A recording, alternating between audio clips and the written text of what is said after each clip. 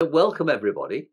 Um, this is an exciting venture that we're all excited by this venture, and we hope you will be too.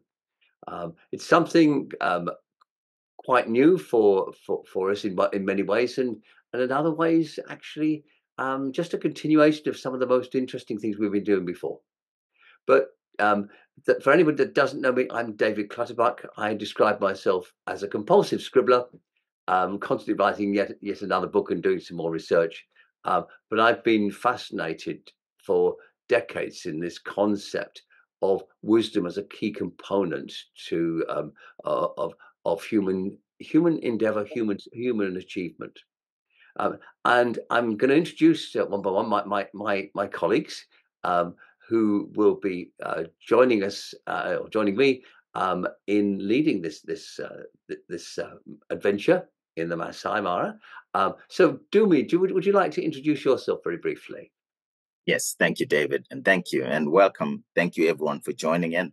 This is a collective effort, and we do this together. So, my name is Dumisani Makadlela. I am in Johannesburg, South Africa.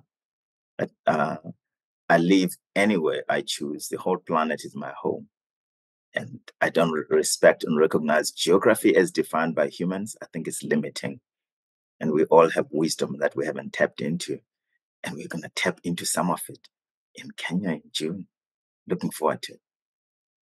Thank you, Dumi. Judson. Good morning. My name is Doutzen Groothoff. I'm from the Netherlands, but I've been on the African continent for the last 9 years. Kenya first, and the last 6 years in Rwanda. So I'm speaking to you from Kigali, beautiful place. And I'm also excited. I've been collaborating with Anthony for the last few years and have had the pleasure to spend quite a bit of time with the Maasai in my time in Kenya and over the last few months as well.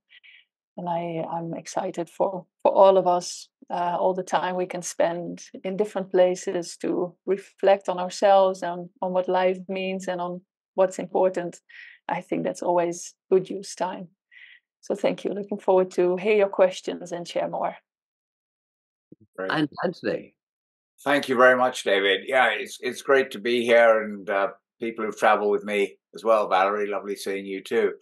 Thank you. Yeah, where we're going in Kenya, I'll be showing a few photographs, but it's really close to that 42 years ago, 43 years ago, that I was on a 21-day camel safari, and I just saw the Maasai, and I just saw this incredible sense of presence, identity, and purpose. And it's really been the last 40 years is trying to work out for myself what is my identity, my purpose, and my ideas, and how can we make it relevant to everybody in a way that respects and honors where everybody came from. So that is really my goal, and how do we pull it together with no preconceived ideas or anything. It's just, is there a different and a better way of looking at wealth, wisdom, identity, whatever those words are that seem to be driving us all at the moment to question everything. Thank you, Anthony. So, a little bit about the origins of this adventure. I bumped into or met Anthony at an EMCC conference a few years ago, and realised he was a kindred spirit, somebody who'd also enjoyed being in out of the way places, listening to and engaging with different cultures, and particularly remote places. And I recall with great fondness one for my 50th birthday, tramping the hills of Nepal, or the mountains of Nepal, with a bunch of coaches. And we came up with a collective noun, a cacophony of coaches, as a result of that. But the critical thing was the conversations that we had. Occasionally you get breathless, and you'd stop and you'd talk, but the walking together, talking together, and then sitting down around the campfire, these are the places where we were able to explore things we didn't have time to explore in our normal daily lives. And that's what we want to create in this adventure in June. We want to create a space where people can reflect on their own evolution as human beings, and look at their own practice as coaches or as leaders, and to think about how they put that into context for the coming decade or more. And so it's an opportunity to regroup, recalibrate, and tap into wisdom that you perhaps didn't even know you had. And for me, this concept of wisdom, I've been known to say that the key to growing truly wise is, as we get older, is to rediscover the curiosity and the wonder of our childhood. And we rediscover them by remembering how we lost them. And for me, that's a good starting point. So creating the opportunity to giving ourselves permission to have conversations with our inner child, for example. And what we learned from all this from these previous adventures was that actually the conversation creates the agenda. We don't start with an agenda that creates a conversation. And that's something that we found increasingly very much in our work with the Coach Maturity Research Group. That actually that works well with the higher levels of coaching. Now, we're less focused on the agenda and more on the conversation, and the agenda creates itself. So we've been looking that there is research around wisdom. And we'll be talking a little bit about the components of wisdom. There's one particular guy called Jeste, Jeste, who's done some lovely research and identified different components of wisdom. So we'll use some of those as background, but we're not going to get hung up on research or hung up on theory. The conversations that happen are the conversations that need to happen. When we look at mentoring is rooted in wisdom. The goddess Athena, the original mentor was the goddess Athena, the goddess of wisdom. And so we see a continuity all the way through the development of concepts of mentoring, and then out of mentoring coaching, and indeed leadership, because the first leadership book in Europe was a continuation of the dialogues of Athena with Telemachus, the son of Odysseus, done by a French cleric. And this, I say the first leadership book. If you discount Machiavelli, because he came a little bit earlier, but so the traditions here that we can tap into, there's a lot of connections, and wisdom is often about making connections that haven't been made before. I'm going to admit, there we go. So the impact of tapping into somebody else's wisdom is not what you take from them, but it's the revealing of the wisdom that you didn't know you had yourself. So it's not listening to somebody else preaching about how to do things. It's about self-discovery. And very often the real insights that happen don't happen during the conversations that people have. They happen in the spaces between them. So these are some of the observations around this.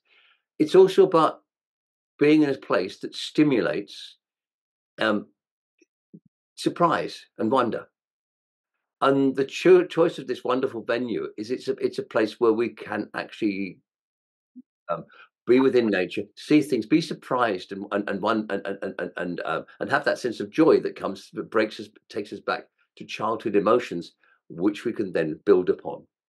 What happens then, once we have a surprise, the unconscious brain works away at making sense of this, and in our normal working environments, that we lose the space to do that, because then we're on to do something else. In this environment, we have the opportunity to actually allow that process to happen.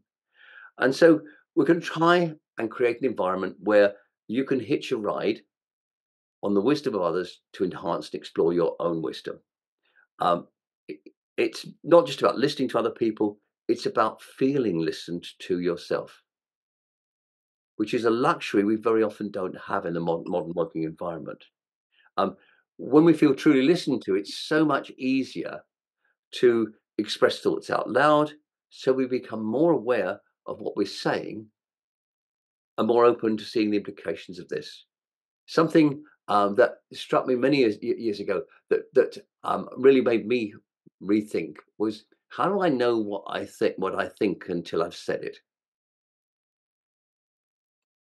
And we have a chance to have these conversations and actually and explore what we think by saying it.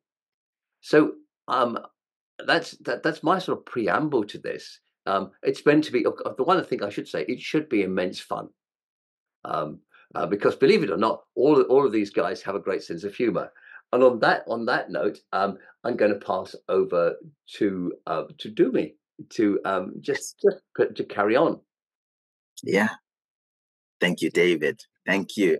It's very beautiful setting of what we're doing here. We're talking about putting together a gathering where we commune, we connect, we fellowship as fellow humans.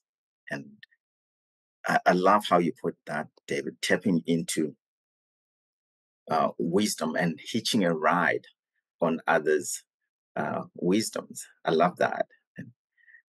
And the metaphor, to stretch it further, so you're hitching a ride in someone's train and then discovering along the journey that you're actually a co-train driver yourself. And then you realize that, oh, you actually do own the train too. We're together on this journey. And it's fascinating to when we open up to that. What can the world learn or tap into different parts of it that are maybe not in the forefront? So who are we really? And my piece in this, and what I just to build on from what David said, is when we talk about Ubuntu, which is really the essence of humaneness of who we are, the core of that is understanding that we're connected. And David is talking about recognizing those connections or working with the connections in between. It's taking the whole system with. And I don't want to make this abstract and theoretical and the rest of that, but just to bring it home, like what we're doing with this is coming back home to who we are. Humane beings, human with an E.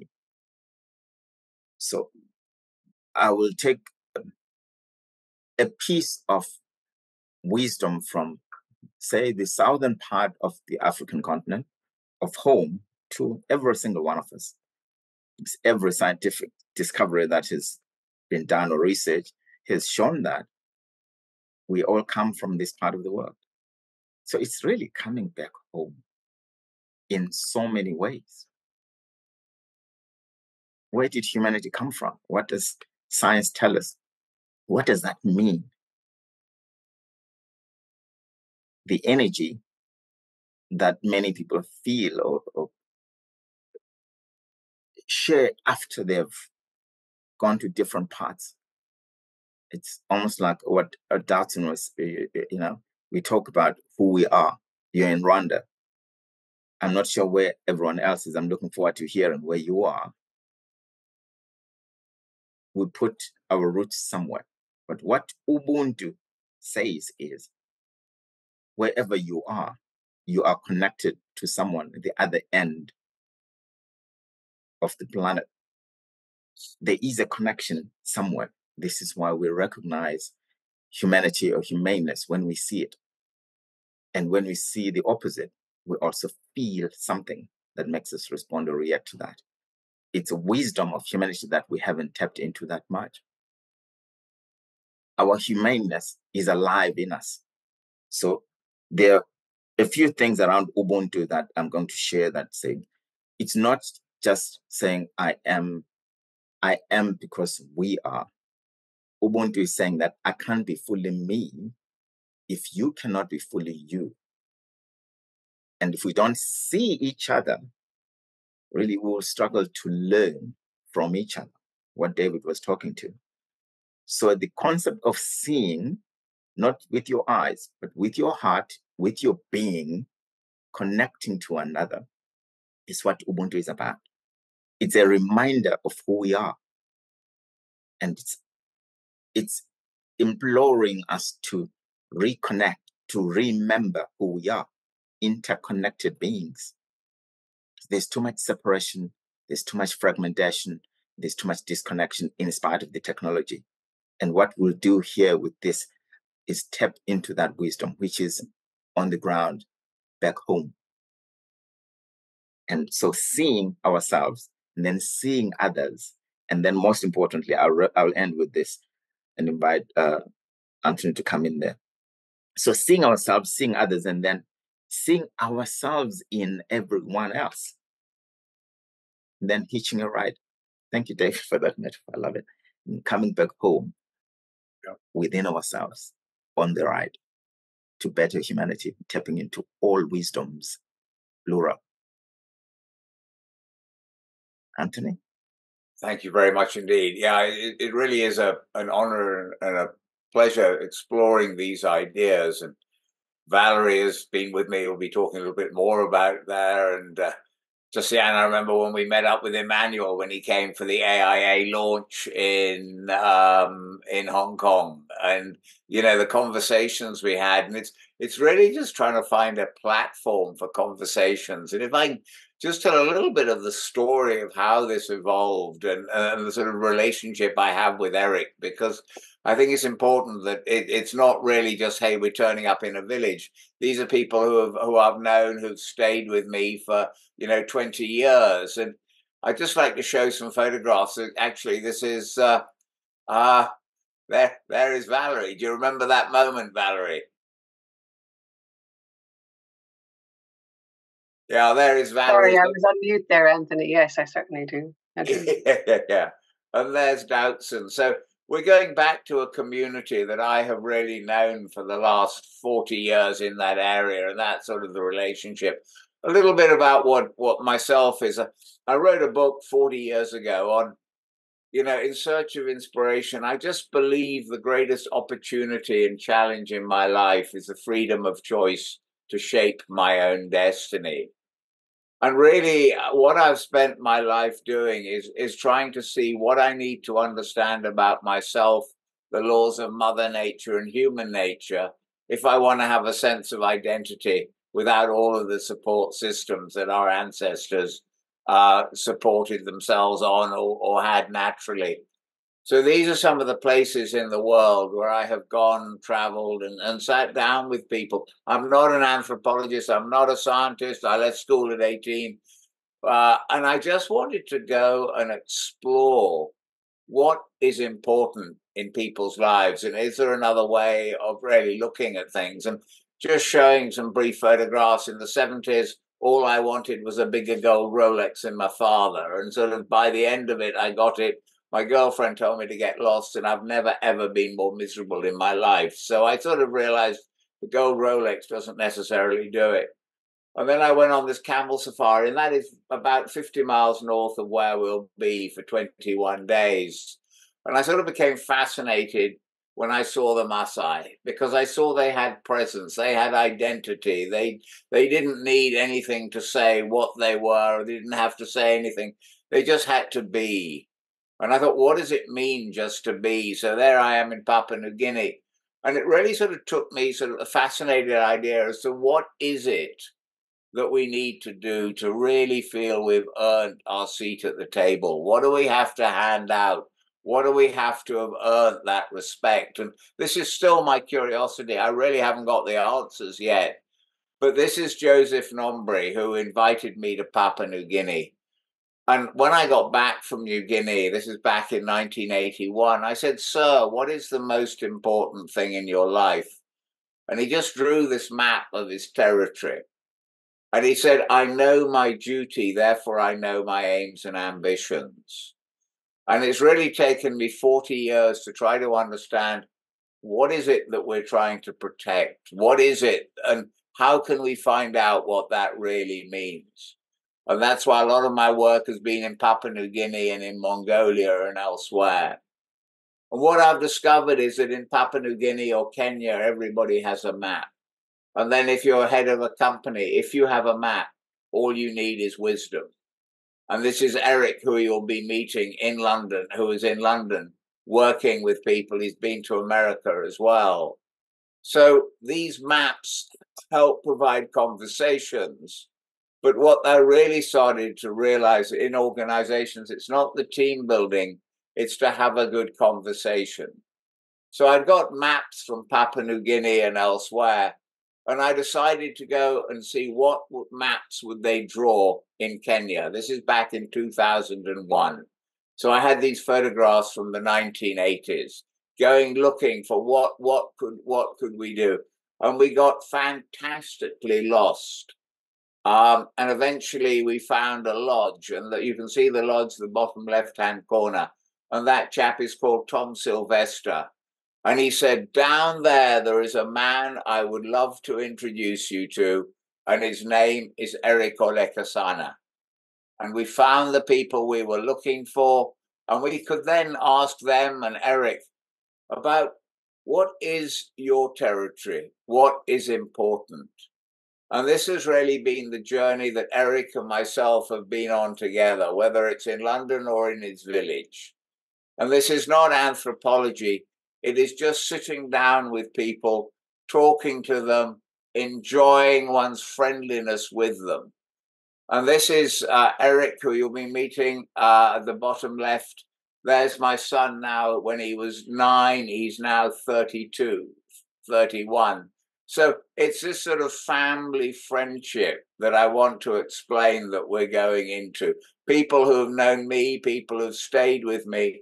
And this is Eric in December. And then these are some of the photographs. It is really a combination of conversation. As David was saying, it's not around structure. It's about looking about, so what are values? What is identity? What is purpose? What do other things really mean to let people talk to each other? And that is whether it's internally with us, or more importantly, in the evenings, talking to the Maasai and having conversations. And maybe, Valerie, you can say a little bit about how you found it, sort of talking in these conversations. You mentioned earlier about coming home, and it really was like coming home. In fact, I was reflecting on it yesterday, and I was asked to remember a time when I felt really happy and really comfortable with myself. And the first memory, you were invited to think about your whole life, and the first thing that came to mind was our trip to Kenya and sitting in the evening around a campfire, and looking at the sky like you could never even imagine a sky would look like, and just feeling content, but also with the Maasai, thankfully, a lot of them speak English and speak English very well. So it was easy to communicate. They were very open about their culture, about the things that they're trying to change, about the things that they're trying to keep. And they also have a fantastic sense of humor. I can't contribute without saying that. They're just the loveliest people to spend time with. Thanks, Valerie. And it's a combination. I mean, maybe Doutzen, you could also just talk a little bit about sort of how the mingling of the conversations, and just there you are talking about education to the teacher. Mm. Yes, it's, when we'll be spending time with them, how can I say it? It's just a matter of curiosity and asking questions, and realizing that you're all human beings having grown up in a different way. But it's interesting also to hear what questions they might have for you or for us, and it's lovely to interact and be together and realize, even though you live in such a different way, it's almost more interesting to see how many things are the same and what's important in life and what people value. And so that's just a wonderful realization and experience. Yeah. And then, as I say, we use the maps, which we'll be doing, so they can explain their worlds and we can explain theirs. We're in the most gorgeous setting. We're under these rocks. You can see the breakfast table and the other camp table, and it's quite a nice place, isn't it, Valerie? Oh, it's magnificent. My 15-year-old daughter came with us, and I took her to school this morning, and I mentioned I'd be coming on this call, and she said, "Oh, Mom." She actually said it's the happiest she's been in her whole life when she was there. And this is a young girl who suffers a lot with anxiety, and you know, she has social phobia. She got kind of caught in a difficult part of the COVID experience that we had, and yet I've never seen her so alive or so happy when she was in this place. It was just magnificent. And obviously there is the wildlife. We'll be staying the first few days in a park where there are lots of it, but these are the sort of tents, very comfortable, that we'll be staying in with showers and loos in the background. But the main thing is just really the conversations that people can have. And I think, as David said, it's unstructured conversations. We want to have a framework, but more importantly, we just want to let people move, go for walks in the morning. I think, Valerie, you went for some walks with Eric and some of the others, and just to talk and have those different communications. I don't know whether Dumi or David would like to say something before I hand over to Dowdson. Maybe before David comes in, just to build on that, Anthony, thank you for that. It's in my culture, Zulu, it's elders like you are wisdom keepers. So your experience from around the world and sharing it in this context, Anthony, is that sacred space. So we've got to guard and protect that. So you, David, and other elders, I'm looking at who has gray hair here. Sorry, Ruben, you don't have gray hair. You know, and that's the work around tapping into that wisdom, life experiences, and others. And others are groomed and born into that. So people like Eric and their exposure to that and tapping into it, the way you described there, Anthony, it's beautiful. So for me personally, I can't wait to be in that space, because that's sacred ground when you gather around a fire or in any other form and you connect with each other in that spirit of just engaging with each other and sharing. So just wanted to say, for me, it's we've got to go out there and tell everybody about this. We've got to bring as many people as we can. We're not marketing yet, but I just couldn't help it. I'm sure one of the conversations that we'll have, I'm sure one of the conversations that we'll get into is the different roles for leaders. So that the leader is chief or the leader is shaman, and the difference and the difference in perspective that those two roles have, and the importance for in creating wise leaders, for them to be able to be to have both of those roles. Yeah, I mean, on that one, I'll never forget sitting around with a group of leaders in around the fire with some elders in Kenya. I said, "So who is the leader here?" They just looked at me bemused and said, "What's the problem you're trying to solve? We're all leaders. If you can tell us the problem, we'll tell you who would be most appropriate for solving it." And it was just this sort of natural. And I remember in Papua New Guinea, when Joseph Nombre, the ambassador, was over in England once, a chap called Dan Dennison said to him, "So how do you choose your leaders?" He just says, "Well, we sort of watch who people naturally follow."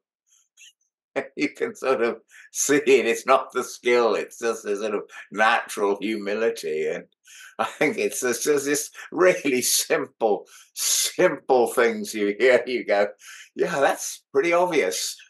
Yes.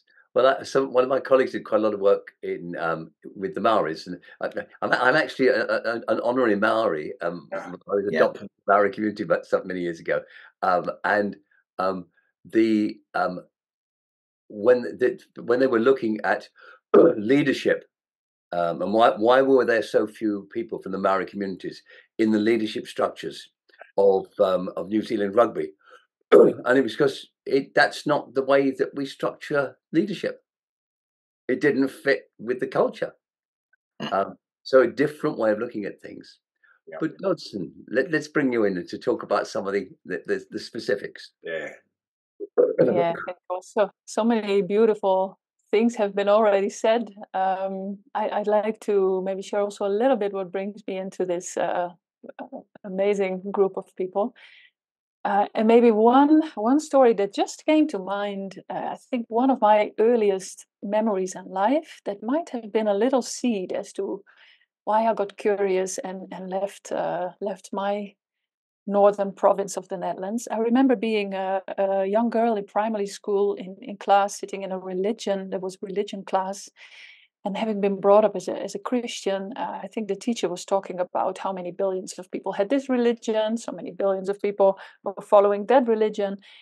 And I have this memory of realizing, like, okay, so either we are wrong, or they are wrong, or maybe we're all right, or maybe nothing of this is there's maybe not one truth. And I think it was a quite profound realization as a girl in that moment, and made me curious about um, what is true in the eyes of which perspective. And I think when I was in my 30s, and when I wasn't feeling so comfortable in the way that success seemed to be defined in my society, I just needed to experience a different kind of system in order to kind of rebuild or build up or find some of my own definitions of that.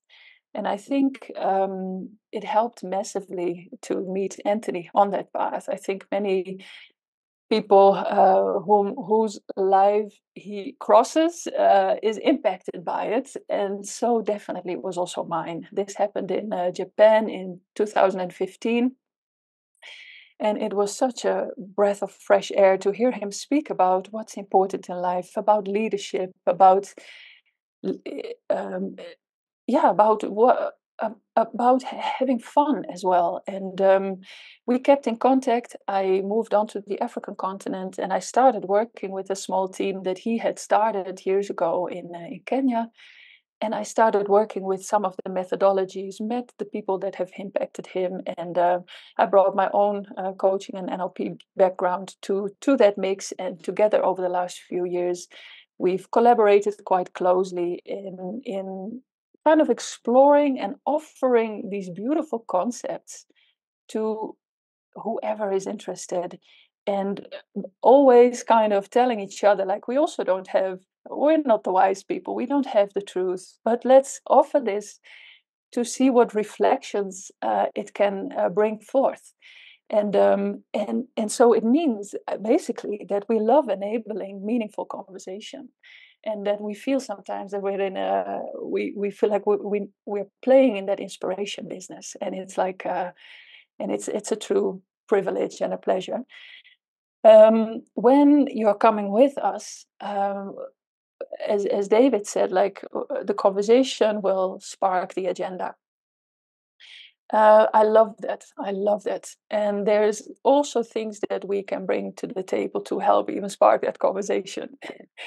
And there's a masterclass that Anthony and I put together that uses some of these concepts over the decades of work that Anthony has done, that evolves, or that started with that story with Joseph Nombre about knowing your territory.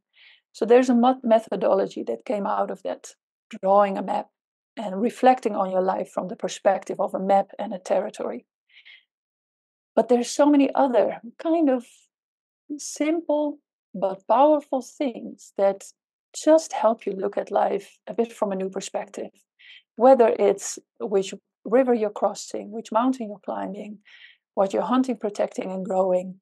And so we have some of these concepts and metaphors on offer. And those of you who are coaches know the power of metaphors. There's something special about that, and working with them to reflect on your life.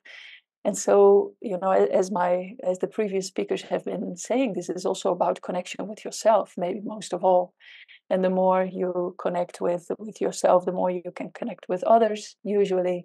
And so it's I'm excited to offer that, and to explain those, and to work with them on you, work with you on them, and improve them, and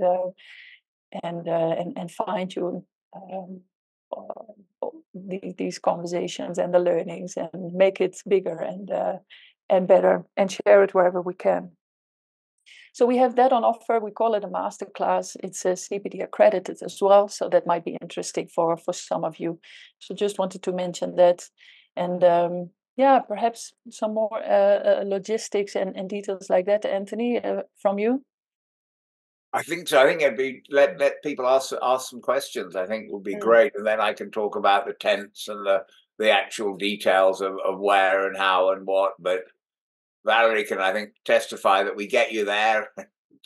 There's lots of water and food and things, right, Valerie? Yes, absolutely. I don't know that I'd use the word comfortable in the sense that we're used to creature comforts in this part of the world, in the Western world. Your soul will certainly be more comfortable, I would say, but everything that you need is there and available. And my experience was that there was nothing to complain or be concerned about. Everything that you needed was available. We were fed and watered and given this wonderful experience of just connecting. Any thoughts or comments from people? Jackie, does it?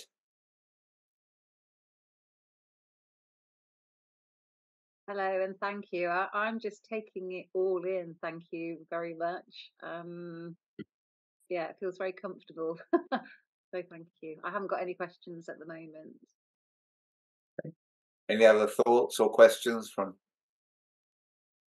Orlando or from Ruben and Josiane?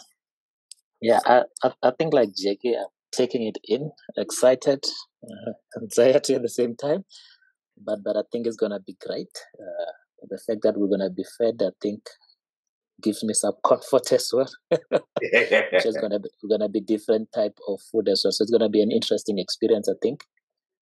Being amongst such great minds and learning as well, something completely different than what I've experienced. So I'm looking forward to it. Yeah, and to be honest, the food is good. I mean, it's spaghetti, it's meatballs, it's cereals in the morning, lots of toast, wine or beer in the evening, sitting around the fire. I mean, the main thing is to make it as comfortable as possible for people to have an experience without it being too luxurious, which in my opinion completely removes the soul of what we're trying to do. We're trying to get back as much as to have conversations with wise people and make everybody feel comfortable, in particular the Maasai who we're with, because they normally see tourists, the tourists never speak to them. And our whole essence is, no, we want to learn from you. We're here to learn. And it takes a long time for people to realize that we are there to honor their wisdom. And it's not straightforward. And it just takes a couple of days, which is why I'm saying the length of time in the camp, so we can go for different walks with different people, bond with different people, and go and stay in their families. There's an opportunity if people want to actually spend a night in a hut with the family. So all of those things are possible. So, Josiane, yeah. Thank you. Thank you for the presentation so far. I'm quite intrigued about Dumi's point about Ubuntu and how you bring that into what sounds like a very fluid schedule of event. So, Dumi, can you tell us a little bit more about the part you play into these conversations and how that brings how that learning is passed on?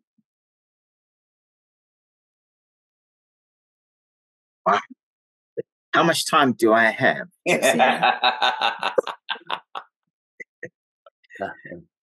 The summary version first. Yeah. Summary version is that what Ubuntu does, it holds up mirrors to us to look at ourselves in interaction with others and looking at how I see myself and how I see others in that context, in that space.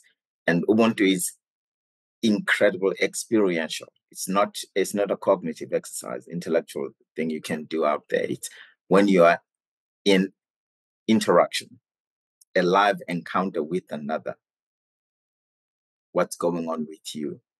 The idea is that as we interact with others, very important for us to almost pause our narratives and stories about others and really meet others where they are and where we are, and know who we are with our stories, our conditioning, our programming, our perceptions, and the lie of history. Whoever wrote it put out certain things, we believe them and we don't. The thing is, we have an opportunity to encounter others where they are, where we are. What David was talking about, it's about dancing with another in the moment.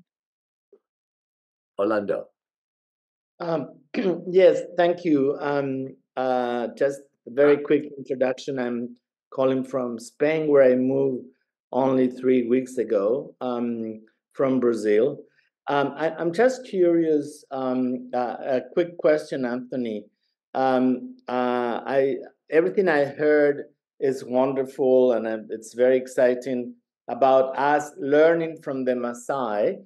I'm just curious from previous experiences, have you recorded or have any notion of what they learned from us or from whoever participated in those interactions? I'm just curious about. No, sorry. There is a point that we really should have made up. I think, or should have addressed. First of all, what do they get from it? And that is an extremely important thing to talk about. What is their benefit from it? Well, I can show you photographs. We were there in communities where about 20 children who are now adults have been through scholarships that we have supported them on.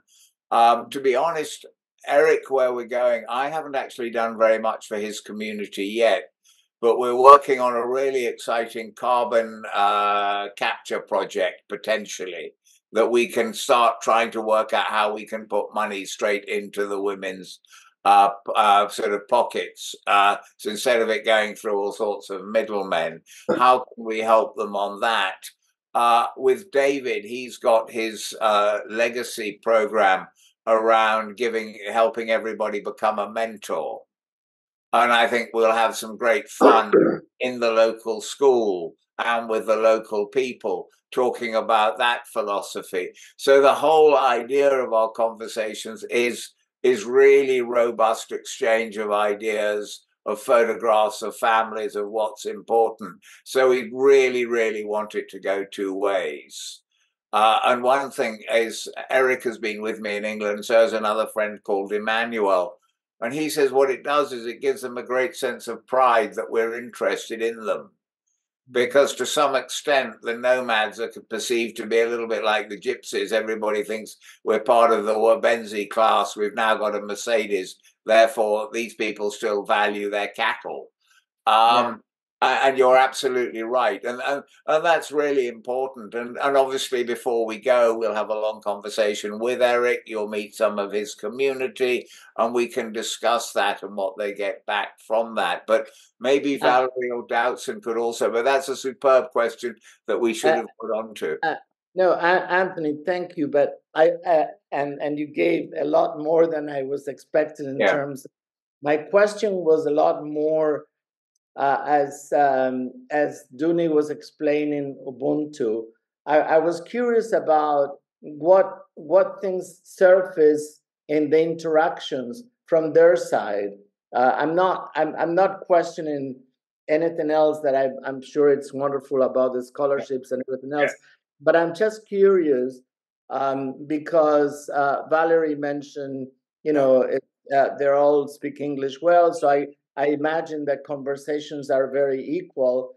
So I'm just curious for those that have already been there, what type of issues surface from their side. I'm just curious about that. Yeah.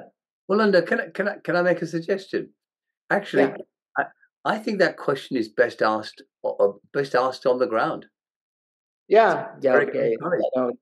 I was curious about previous experiences. I think Valerie, I think you had some wonderful conversations and walks in the morning around that.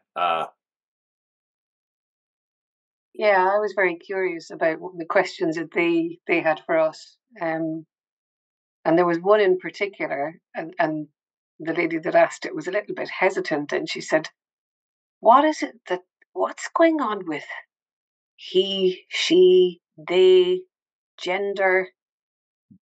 What's that about? Interesting. Yeah. Because that's not something that's as prevalent. I don't know even if it's evident, but there was a really curiosity about it, about how we're evolving and how people are describing themselves as non-binary, and all the spectrum of identities that people are working with, and I think I find that there was your identity seemed to be on who you were, and from a very young age, you were very aware of the responsibilities that you had and the identity that you had, and being part of the community, but also aware of how things are changing for other people. So, how do they maintain identity and evolve at the same time? Thank you, Valerie. So these were some of the things that came. Thank you. But that is important. It is very, very important. And that's why we want the interaction to be mutual and mutually respectful. And that is why, we have they sit at the same table with us in the morning or in the evening and sit around the fire with us. So we can have those sorts of conversations. Maybe Doubtson, would you like to say something on that? I think what Valerie ended with would have been what came to mind first for me, that part of, because of how much the world and the climate also changes, it means that their lifestyle from purely nomadic for hundreds of years, maybe longer, is changing and has to change.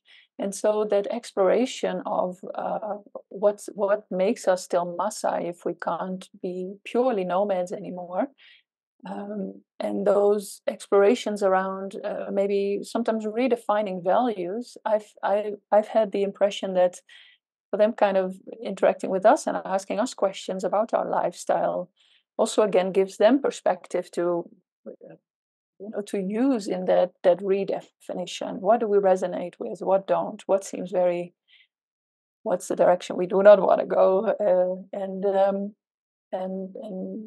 And sometimes also very just lovely questions like the way you live, what your house is like, and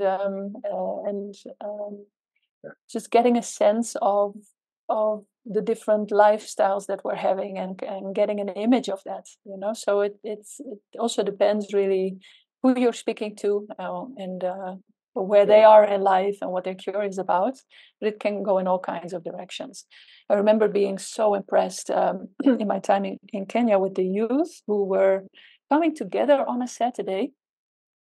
I think they were and teens beginning 20 in that age group, who were coming together to explore like the traditional values of courage, for example. We can't kill lions anymore. It's not allowed to display our courage. So how do we do it now to make sure that we still show value of courage to the community, because it's important. Well, that's more saying about what I learned from them again, but I think that kind of opportunity for them also to explore our visions on that is again a mutual creation, and I think that's interesting. Yeah, if I can just throw in a couple that, I remember someone called Dave Green who's just been traveling with me, and he was talking to a group of people a couple of days ago about what he learned. He said, yeah, this woman said, could you tell us, why do you put your old people in homes? I mean, it's inconceivable. Why would you do this? They've got the wisdom. And another lovely one with Nigel Nicholson from London Business School. He's talking to a woman, and he said, oh, we live in houses, and we don't even know our neighbors. And which the woman asked him, so how on earth do you build your houses then?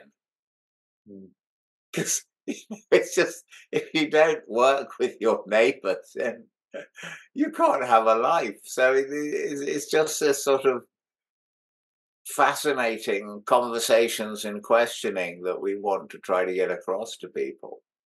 Yeah. Thank you all.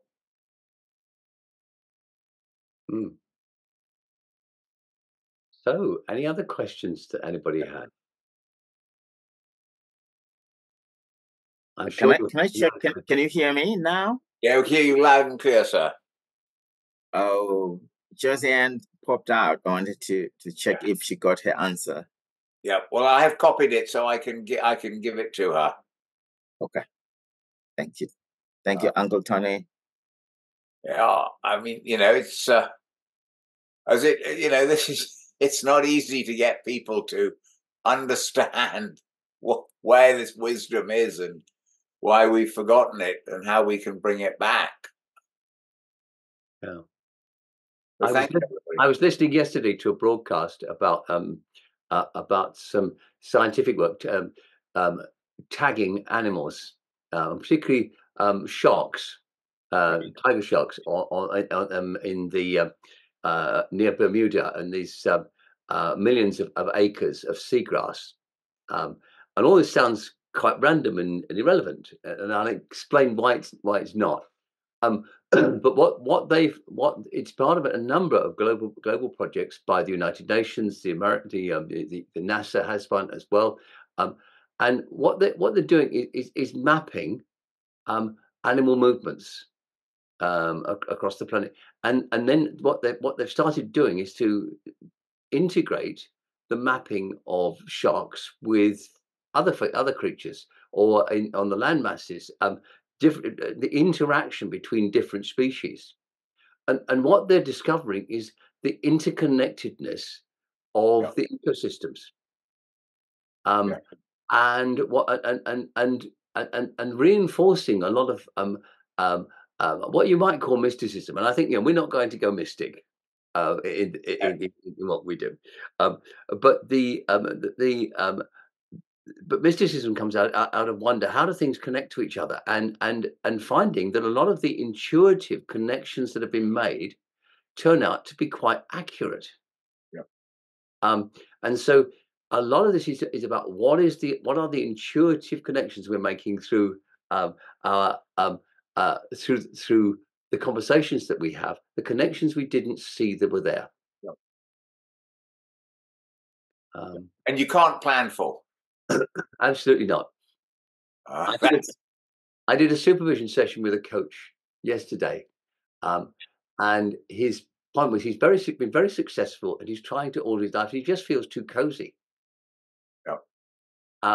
And so what we did was just to get him to talk, just to open up all the different factors, the things that just came to mind that were perhaps elements of this. Okay. And what he did was to look at the connections between them all. And we spent the entire conversation for him finding the connections between aspects of his life. Yep. And I think that's a good metaphor for some of the things that we'll be doing. Yeah, and comparing the maps and the visions and what's important. So yeah, absolutely. So, well, thank you all very much. Yes, thank you for coming. Thank you. I hope you enjoyed this. Hope to look to see some of you on the trip. Yeah, thank or you. On the adventure, as I must call it, because it is an adventure. It is an adventure. That it certainly is. Thank you. Yeah.